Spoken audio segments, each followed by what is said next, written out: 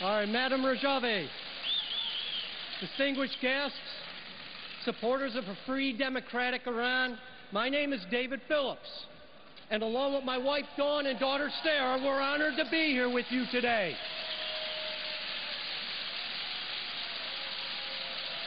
And I want to especially thank those dedicated people listening right now at Camp Ashraf and Camp Liberty. You are the vanguard of freedom.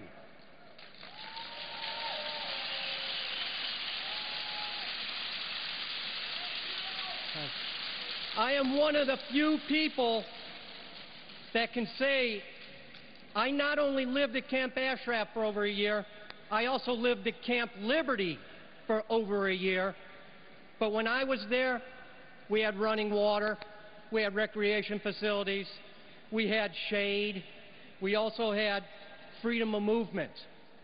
Unfortunately, that's not the case now.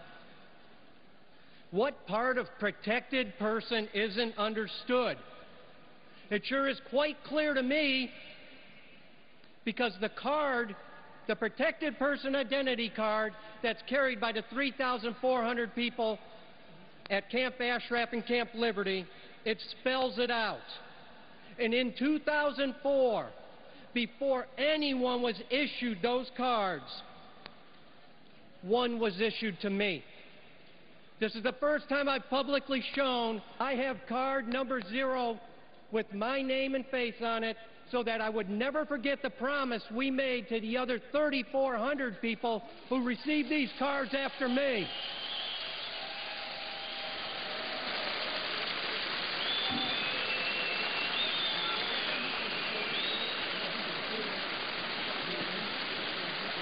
And I will carry this card until they are all out of harm's way. And the card doesn't say the person's a terrorist. It doesn't say they're a detainee. It doesn't say they're an insurgent.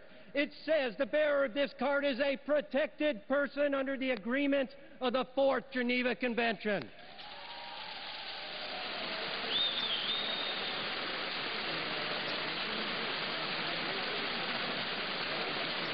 A short time ago, I sat in a courtroom and had to restrain myself as I heard my soldiers and myself denigrated by an attorney who said we didn't do our job at Camp Ashraf. And I listened as he said the soldiers there never fully inspected. They never found any of the weapons that were there, and they were denied access to certain areas. Well, let me tell you, it was my responsibility to conduct those searches. And I used this very map to ensure that every square meter of Camp Ashraf was inspected.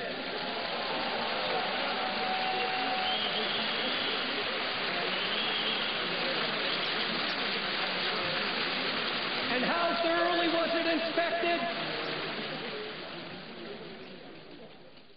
I had to bet the life of my soldiers and myself on it because we lived at Camp Ashraf. That is how thoroughly it was inspected. If the government thinks that's not good enough, go live at Ashraf for a while.